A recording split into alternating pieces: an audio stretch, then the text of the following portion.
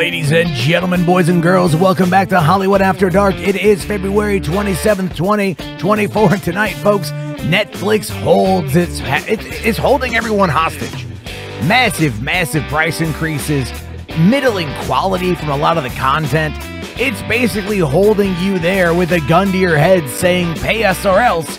And quite frankly, none of the other streamers are going to be able to hold up to that. Not only that, we got a bunch of Roadhouse drama and some interesting ways to fight AI in Hollywood. It's Hollywood After Dark. Let's go.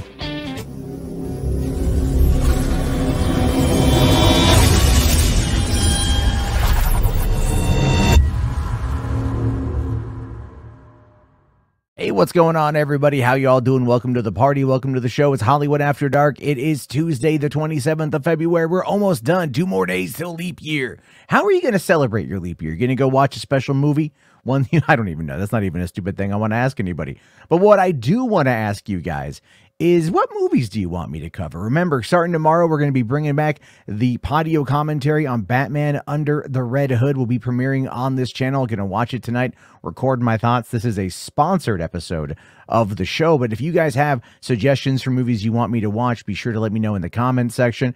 I do really appreciate everybody who pays attention. I did put this out over on the community tab on the YouTube page, talking about Vocaroo and voice line call-ins. We have voicemail 323-400-4956. You can call in 24 hours a day, 7 days a week. Leave your thoughts about current events. I want to hear them. Or if you live outside the United States or just don't want to use the phone, and that's okay, not a lot of people do, you can, in fact, go to vocaroo.com, record your audio message, and then send me a link and I will be able to get it. You can do that at 3bucktheater@gmail.com is the email, as well as just look on the community tab here on YouTube and you should be able to find a link that will allow you to do that.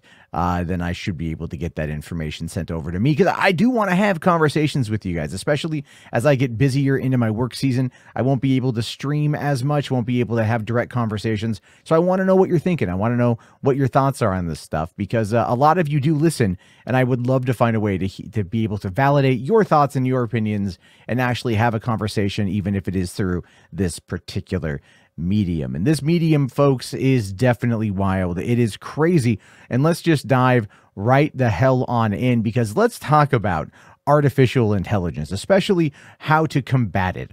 All right, so this is what's going on right now. This I thought was an interesting article popping up on Variety today. Shane Black, Jim Herzfeld, and more top writers fight AI with a Gauntlet script analysis team. This is something that might work for some people, may not work for others. The consensus on Reddit, from what I've been looking at, has not necessarily been great, but let's talk about the highlights of the article here. So a group of Hollywood writers and creatives, including Shane Black, Jim Herzfeld, and Akela Cooper, who wrote Megan, last year's Megan, by the way. So I don't know if you'd call her a great writing talent. I didn't think Megan was that well written, to be honest with you. But anyway, they've collaborated on a new tech platform called The Gauntlet. I feel like there should be an echo or reverb when I say that to make it sound greater than it is. But their whole point here is that they want to keep human script analysts rather than AI assessing screenplays, or, or an intern that's told to read a whole bunch of scripts and give their thoughts on the ones they think are best. Anyway, ScriptHop, which is a Hollywood tech company, is launching The Gauntlet with 30 freelance script and analysts from companies like HBO and Lucasfilm.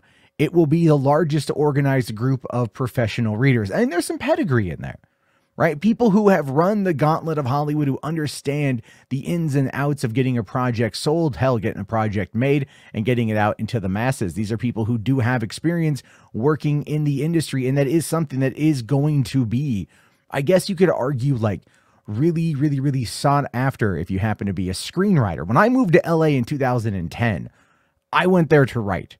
And being a writer in LA sucks because there's no money in it. There's just no money in it, right?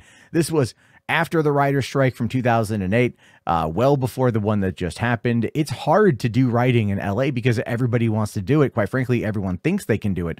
And a lot of people just tend to kind of write well, but then everything they do just gets kind of yeeted and skeeted by the studios, which is one of the reasons why the same guy who wrote Madam Web, wrote Morbius, wrote The Last Witch Hunter, and a bunch of other movies that you might think are not great, but he still gets work because apparently his first drafts are pretty good. But anyway, I'm kind of getting off topic here. The Gauntlet, this is what they want you to do. This is how you get in the Gauntlet, okay? They want screenwriters to pay $380 to have their script read by at least 7 analysts to prevent one person's opinion from ending its chances. The scripts advance through levels with more readers if they perform well. So it is very much a thing of where you got to gamble, $400 gamble to put this in there to get people to read it, and it's got to go through different levels in order to be able to get to the top. Now you got writers like Ed Solomon, who did Men in Black. Dana Stevens and Jim Uhls helped design the system to give screenwriters direct Hollywood access to vet and shop screenplays. Readers simultaneously work for major studios while freelancing. The system tasks them to read the scripts based on levels reached within the Gauntlet, meaning the higher up you go, this is my take on it, this is my opinion on it. The higher up you go, the higher pedigree of screenwriter, I guess, you're going to be able to get, right? The higher pedigree you're going to be able to have look at your, put eyeballs on your work and give their thoughts and opinions, provided that you have the chops to do it. Now, and again, these are people who are going to be working simultaneously for major studios while they're freelancing. Part of me can't really help but think like this is going to be a lawsuit in the future claiming copyright, saying someone's going to say like, I submitted a script to the Gauntlet. Let's say Ed Solomon. I'm just using the name because it's right here in front of me. Ed Solomon read it, and then later on wrote a story for the studio that had a very similar concept. I mean, I'm all for writers helping writers. And we all know that the vast majority of work is derivative of one thing or another. We all know this. This is not anything you can really argue. But still, you know, it's one of those things where you just gotta wonder when that's going to happen. And it's definitely going to happen. Hollywood is very litigious, and people oftentimes think that their ideas are stolen when they are just simply, you know, people can come up with the same concept. You know what I mean? Anyway, it does offer, it does aim to provide a consensus of professional human opinions rather than simply just isolated decisions or algorithms that are assessing the script's potential. Because yeah, they do use algorithms and AI to read these scripts and look for certain things, and they do this. This has been talked. Ben Affleck, his company with Matt Damon, has done this. Warner Brothers, Toby Emmerich a number of years ago talked about using AI to help vet screenplays faster in order to find out what's going to be more commercially viable. It's wild to think that's where we are. Writers were all upset about AI being used to write the screenplays when AI is already being used to control what ends up getting made or getting approved to move on to the next process. Now, these top scripts, this is where we get into like why you're going to probably want to do this if you're a screenwriter. These top scripts will be searchable by industry companies through a database and promoted through a weekend read subscription, meaning that like the database will be there for the studios, the executives, the creative executives, the development people, whatever, to be able to then like look to see what exactly is kind of floating around at the Gauntlet, the top scripts that have made their way to the top. This is almost like another version of the blacklist, but it's going to be something where for right now, it doesn't have the pedigree. But they are definitely hoping later on to be able to go, this script made its way through the Gauntlet, right? I mean, like, that's obviously the point. If they can get the pedigree, then more writers will pay the $400 to be able to send their script through. And I feel like that's a lot of money, especially in this economy, you know. But then at the same time, part of me is like, well, I have a script idea that I'm kicking around that I want to write. And then maybe, you know, I'll save up my cash tips from work, you know, and then be able to put that money down as a way to try it. Maybe I'll try it and I'll write back, or I'll talk back about it later on as time goes on. But okay, let's move on to the next story of the day. And this has a lot of people out there breathing a sigh of relief, because apparently Warner Brothers Discovery halts its merger with Paramount Global, according to sources. And this is a big deal because when this was talked about the other day, a lot of people were very curious if David Zaslav was going to find a way to take over Paramount Plus or Paramount from Viacom and do God knows what with it, considering what he's done with Warner Brothers over the course of the last year. But apparently that is not happening. Here's what we know. The Warner Brothers Discovery team has stopped talks about potentially acquiring Paramount Global after several months of exploring a merger between the two media companies. Skydance Media, on the other hand, the film and TV studio run by David Ellison, is still doing its due diligence on a potential deal with Paramount. Skydance has a lot of deals. They've worked a lot with Paramount over the years. It would make a lot of sense for them to find a way to merge together. And I do think that Skydance would largely be able to kind of correct course for whatever the hell Paramount's been up to. Because right now, Paramount is basically just like Tom Cruise Mission Impossible movies and the Yellowstone universe. Never mind Nickelodeon and all that stuff aimed at kids, obviously. Or I just because I know one person's going to freak out with me saying that. Animation is for everyone, Brandon, okay? Calm down. But Paramount has set up a special committee and hired a financial advisor to review potential bids for the whole company or just certain assets. Media mogul Brian Allen offered $14 billion, but has a history of big media bids not panning out, which makes sense. This guy comes over and he just throws down a bid of $14 billion, and they go through it and it falls apart, and it's a big waste of everybody's time. I understand why they want to do this properly and accurately, cross the T's and dot the lowercase i's. Now, Comcast, on the other hand, is not interested in buying Paramount's assets, but has explored potential commercial partnerships involving bundling or merging Peacock and Paramount Plus streaming services. But it's unclear at this moment in time if Paramount is interested.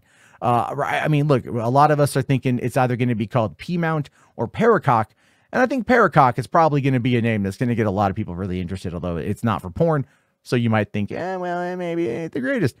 But look, Comcast right now is saying that they're not interested, right? Like in Universal, because like Universal and Warner Brothers seems like the obvious bid, right? That seems like the obvious next merger. These companies are eventually just going to keep merging and merging and merging. Monopolies be damned. The FTC be damned. It's just going to happen. The streaming bubble has burst in many ways, and these companies have got to get their bailouts, especially in order to appease their shareholders, which is the main reason why these tech companies have gotten into the streaming world and the entertainment world, because they want that money that comes from that. Anyway, we don't know what's going to happen right now, though Comcast is kind of playing its cards close to its chest, but I wouldn't be surprised if Zaslav and the CEO of Comcast decide to work together. But speaking of David Zaslav, he and Paramount CEO Bob Bakish did have preliminary merger conversations back in December, with more serious talks in January, but discussions have now cooled off. And this is odd considering that Warner Brothers Discovery shares have fallen 47% in the past year after recent earnings and revenue misses, nearing a 52-week low. However, we need to remember that Warner Brothers just signed that deal with Tom Cruise, and he's going to be in the Inarritu movie, right? Coming out, and that's going to be a big one. They are currently trying to court Christopher Nolan back over to Warner Brothers, which was his original home. I don't know if he wins Best Picture for Oppenheimer. I highly doubt he's going back over to Warner's. Why would he? He'd have like full control at Universal. It makes no sense to go backwards. But they are in a space right now where they are attempting to get more pedigree. They are working on more Game of Thrones. There's that Harry Potter show. Some news about that's popped up, but I didn't prep it for today's episode. I'll talk about it tomorrow if anything new happens. But either way, what we're looking at here is a situation where, quite frankly, Warner Brothers is going to try to reinvent themselves in order to reclaim their relevance, when in reality, here's what they should do. And this is just being honest. Look at movies that have done well that cost very cheap. Godzilla -1 notwithstanding, because that was done in a very specific way. However, look at rom-coms, okay? No Hard Feelings. Was it Anyone But You? No Hard Feelings. I forget who released that. I think that was at Lionsgate, Sony. I don't know. I know Anyone But You was Sony, and that movie's done quite well. Focus on making mid to low budget movies that are genre focused, that can do well in the box office. This is what Jason Blum does with horror movies. That's why he's been so successful, is you can do this. And I don't know why they don't keep doing this, why they are just so worried about it. Quite frankly, you can do this kind of stuff and make a lot of money in the process and really kind of refill your coffers, because people will always justify paying for good entertainment. I mean, just flat out. But then you look at something like Roadhouse, which I'll be talking about here in a few minutes, but Roadhouse for Amazon had a $80 million budget or $85 million budget, and the movie was always planned for streaming. Like, you don't need that much money to make a movie directly for streaming. You could, again, it's just Hollywood and their money and their accounting are so crazy that all it can do is just make you scratch your head. But then every once in a while, something comes along that 100% just makes everything throw up in the air. And that is Godzilla -1, especially coming in after Oppenheimer. And so there's an interview here with Takashi Yamazaki about the striking connection between Godzilla -1 and Oppenheimer. And I got to say, I like what he has to say here because he does want to make a response to Oppenheimer, right? But anyway, let me just kind of break down the article. So Yamazaki revealed that when Oppenheimer came out, he desperately wanted to see it, right? This is a movie that ties in very heavily with what his movie is about. And so he actually had to fly to Taiwan and watch it with Chinese subtitles because the movie was not available in Japan. It hasn't even opened in Japan yet. It's going to open there soon, but like it hasn't come there yet. And it doesn't matter. Even though he went to Taiwan to go and see the movie, think about that. The guy jumps on a flight, flies, to another country hours away just to watch a Chinese subbed version of Oppenheimer. He should have just pirated the damn thing and saved himself some money. I know people are going to sit there and go, but Matt, piracy is bad. I mean, look, this guy had the money to do it, so good for him, and it's a cool story to tell nonetheless. But still, even though he had language barriers, he still understood what the message was about nuclear threats and really understood what Nolan was trying to do, which is one of the reasons why Nolan is such a very gifted, very talented, visionary filmmaker. But as a Japanese director, Yamazaki had seen way more like nuclear references in pop culture since childhood, and that maybe kind of influenced him a bit. He says that he did want to provide some kind of answer, or sorry, he does want to provide some kind of answer or response to Oppenheimer someday. I don't think Godzilla is necessarily a direct response to it, although they do point at similar themes. But even if this film is never realized, I think having it in the corner of my head as a strong thematic element is important. So Yamazaki here is basically saying, like, listen, I may not be able to convince Toho to let me make a spiritual successor to Oppenheimer under the Godzilla banner, but that idea will be there for the next project that I work on as a thematic element, meaning that, like, clearly you could sit there and go, whatever he does, if it's like Godzilla -2, which would be the most Hollywood sequel name ever for a movie like this, if they did that, we could all know that this is meant to be a response to Oppenheimer, which I think is actually kind of cool and would actually be pretty interesting if they name dropped Oppenheimer in it. But at the same time, you got to remember, though, that Takashi Yamazaki also wrote the Godzilla -1 novel that was published alongside the release of the movie, a movie that he also wrote. So he could easily write another book and maybe have Toho put it out as like a graphic novel, or put it out as a novel or an audio drama or something along those lines that wouldn't necessarily require the visual element of it, but still give you a lot of the human element, which is really what a lot of people took from this film. Because look, Godzilla -1 tackles related themes about nuclear warfare, right? It really does. It does it though in, a kaiju sort of way. And Yamazaki doesn't see it as a direct response to Oppenheimer, but again, it's something that just the timing of their release kind of seems to work out, right? It's almost like not even want to call it counter programming. It's very much complementary programming, even though the movies did release like 6 months apart. He does say that he hopefully one day will be able to create a film that does do this. And he very much just loves the idea and wants to work on it. And quite frankly, give this guy whatever he wants. This guy, showed Godzilla -1 at Lucasfilm. Dave Filoni completely made that happen. To me, that's amazing. And I'm all for seeing what Takashi Yamazaki does next. This man is truly gifted, truly amazing. And you know what? I'll kiss the tip. You know what I'm saying? That's how good he is. That's how great he is, obviously. So why don't we talk about the big drama of the day? And that, of course, is Jake Gyllenhaal is kind of coming out and defending Amazon, defending the Roadhouse remake as always being made for streaming, and wants to make sure his side of it's heard, as well as the lawsuit that's actually popped up today. That's a late minute addition to this particular Roadhouse drama. So here's what we know.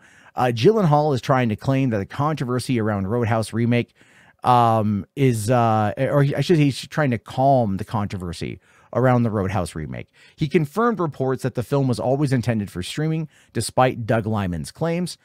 Gyllenhaal and the producer took an $85 million streaming deal instead of a $60 million theatrical release. Now, the question that becomes, how much money did Jake Gyllenhaal get of that extra $25 million? How much of it was a payday for him, Conor McGregor, everyone else involved, right? You know, that's always a question that I have. If you're going to take the money up front, which is one of the things that streaming does, is it pays the money up front, so they don't really have to pay out residuals. Now they're going to have to, but beforehand it was, you know, that's kind of how they did it.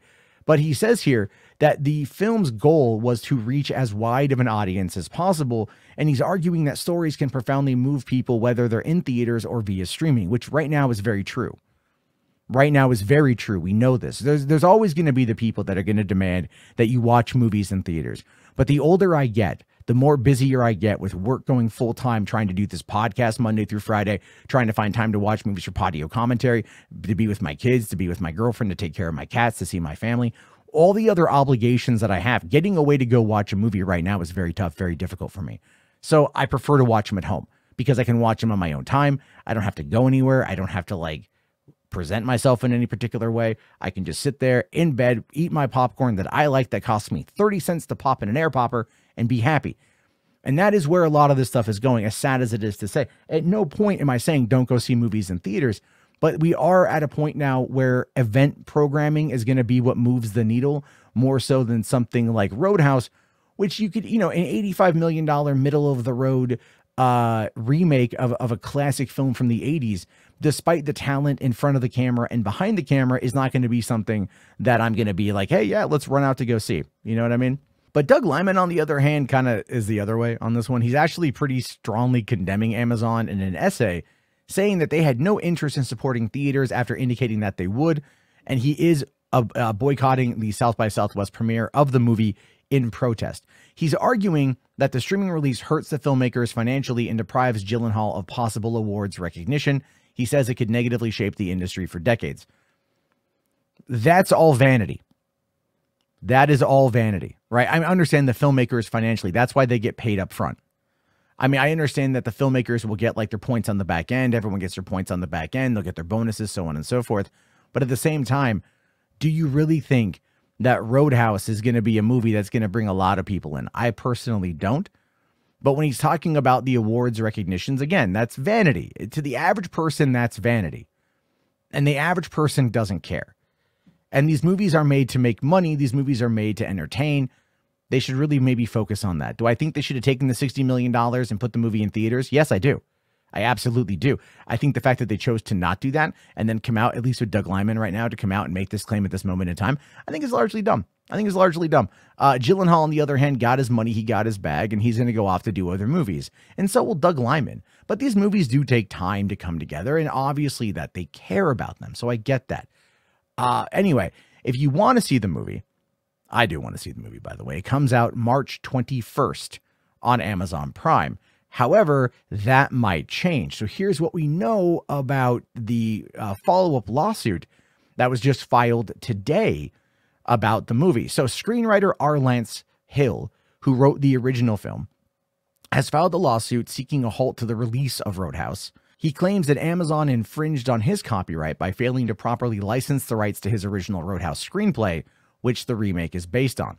The lawsuit explosively alleges as well that Amazon resorted to using AI to replicate actors' voices during the 2023 SAG strike to meet a November deadline, violating guild agreements. Amazon has denied these allegations. What I'm wondering about that, because I don't fully know how all this works out, I'm wondering if it's just the movie had to be done by November, and because of the strike, they couldn't finish ADR and they couldn't finish everything that they needed to, which is a legitimate concern on the hands of Amazon. But if they did use AI or some other trickery in order to finish the movie surreptitiously, yeah, that's going to definitely be a problem. Hill wants an injunction against the film's release plus damages, claiming his statutory termination of Amazon's rights was valid as of November 2023, so they had no right to distribute the remake. Amazon, on the other hand, insists that the termination was valid or is invalid, but sources say the production rushed to complete filming before his November 2023 termination date. So they did need to finish the movie before November 2023. Clearly they did that, but how they got there, I guess, is what's going to be maybe found out in discovery. So the lawsuit has stirred fears about the use of AI in Hollywood. Even if Amazon didn't use AI, the allegations alone may negatively impact upcoming studio negotiations with talent guilds. I don't think it's going to be honest with you. I think largely Fran Drescher has completely borked the entire argument on AI in regards to actors. I mean, they signed a deal with that company to license, AI voices from actors, or to have actors license their voices to this company for video game purposes or whatever, right? And that is coming after all the months of them, poo-pooing AI, claiming that these studios want to own your likeness rights in perpetuity, even though that was an absolute lie. The whole thing was a scam. We know it was a scam. We know that they were just lying to get people's attention on it, because the fear of AI in 2023 was pretty massive. I mean, there's a lot of doomerism about it. We know all this stuff now, and I've been saying it from the rooftops since it happened anyway. And I just love that I keep getting proved right more and more and more and more and more.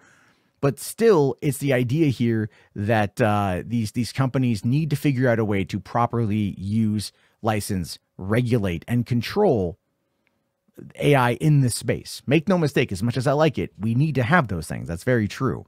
But that being said, Hill and his legal team now want a court validation of his termination being valid, meaning Amazon would have no rights to make or release Roadhouse after November 2023. So basically, he wants money from Amazon, and Amazon is probably going to settle to put the money out, to put the movie out there. But there's already so much negativity and so much bad press around this film right now. It really does kind of make you question where we are with it, what's happening with it, and exactly what could potentially be happening with it. And even that is still not as bad as, Netflix doing its thing, because Netflix is once again getting ready to raise prices in 2024, considering it raised them a couple times in the past couple years, and people are getting real sick and tired. So here's what we know about this. Financial analysts are predicting that Netflix will raise its prices once again in 2024. This will, and it should definitely boost their revenue and profits as more people watch Netflix. Because remember, you've got Peacock, you've got Paramount Plus, you've got Hulu and the Disney bundle, you've got Amazon Instant or Amazon Prime, whatever. All of these things, all of these others that are out there, and they're all raising their prices. And eventually people are just going to choose the one that they know the best, or they're going to choose three, most likely Disney, Amazon, and Netflix. And they're going to bundle Amazon or Disney and Hulu together. And that's what you're going to end up getting. Okay. And I think Netflix is aware of this, especially because they made a lot of money when they cracked down on password sharing. However, a Netflix executive did say that they would likely resume standard price hikes after pausing them last year during their crackdown on password sharing, because that's how they got people to pay, right? Well, we're going to like calm down on charging you more money for this stuff while we try to get, while we shame you and while we blame you for using password sharing and VPNs to be able to watch this content. But the data did show that Netflix viewing time increased at the start of 2024, and Netflix also remains cheaper viewing per hour than competitors like Disney and Hulu. And that's the bundle package right there. I think it's like 30 cents an hour is what you pay for like the Netflix, right? That's about what the average is.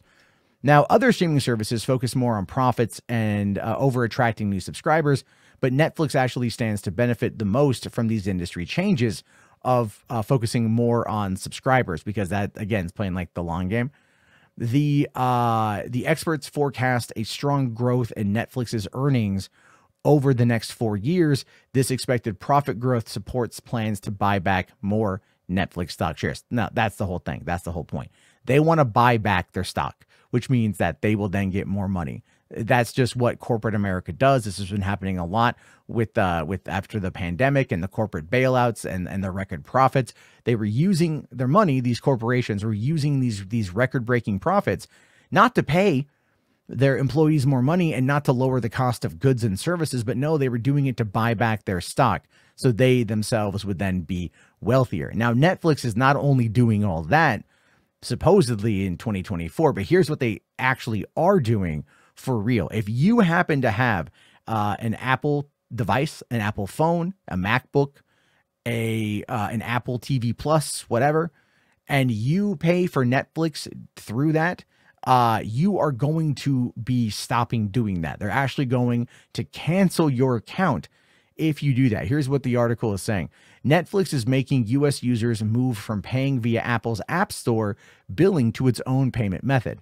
In 2018, Netflix restricted new App Store subscriptions, but didn't block existing ones.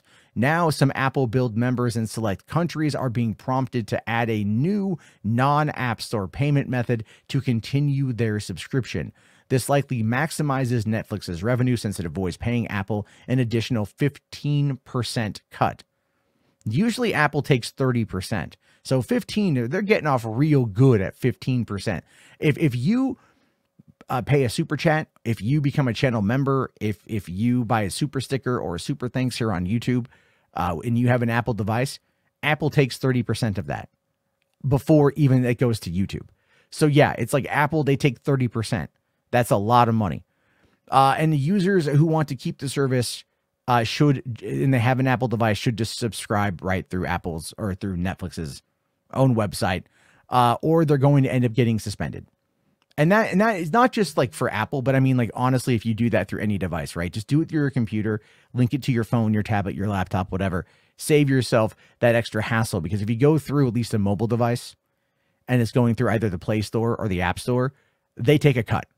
And these companies don't want to pay them. And that's just, you know, the reality of it. But anyway, that brings me to the end of Hollywood After Dark for today. Thank you guys so much for listening. I really appreciate it. Leave your thoughts, leave your opinions.